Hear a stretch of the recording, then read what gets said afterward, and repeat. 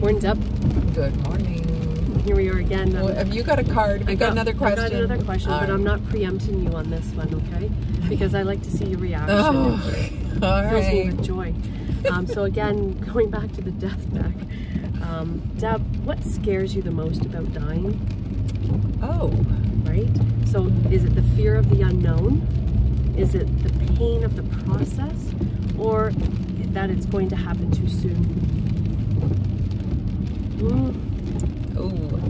Okay, at this moment in my life, as we're driving and I'm paying attention to the road, you know what I guess for me personally is the last one of too soon. Again, at my age, and I'm sort of in the midst of a beautiful life and enjoying my children, my husband and my grandkids, and I don't want to go anywhere yet. Mm-hmm. But having said that, I think for some people they can't think about things like that because it's just too difficult to think about death and dying. It's scary. It's hard to incorporate that into your daily life when you're trying to live so much. And the other piece too, when you mention about dying, like, happening too soon, it makes me see things that we see at the hospice. So for example, and again, I'm going to say the phrase that we love, there's value in vigil. And that means that when you're able to spend time as someone is dying and going through the dying process, you're actually preparing for life without them, right? And it's a comfort. It doesn't feel like it in the time, but at that moment, you're actually, that person is helping you to go on without them in your life. The grief process starts.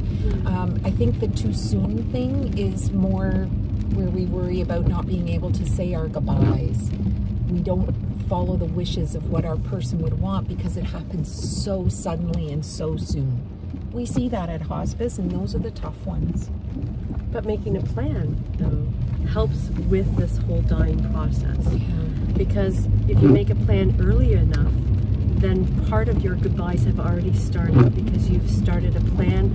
These are my wishes. Having said that, so you don't know my 3 sons, but if I talk any more about death and dying, they're not inviting me to Christmas dinner anymore. So not everybody wants to have these conversations, right? I walked into the house the other day with a box. I went to HomeSense and bought a beautiful decorative box, and I walked in and I said, everybody, this is my death box.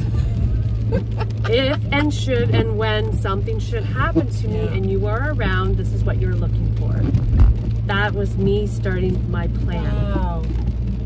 What was the reaction of your family? Well, immediately my dad said, where are you going? I said, I don't plan on going anywhere right now, but should I go someplace and I wasn't ready and nobody's ready for it, you need to look for this box. What a great idea.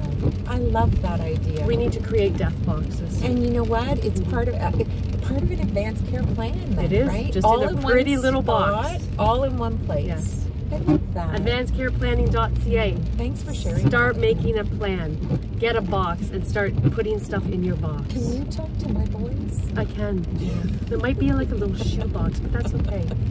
Follow us on social media, Driving Dialogues with Deb and Deb, and make that plan, AdvancedCarePlanning.ca. Give us a call. I'll help you with a death box, 705-549-1034.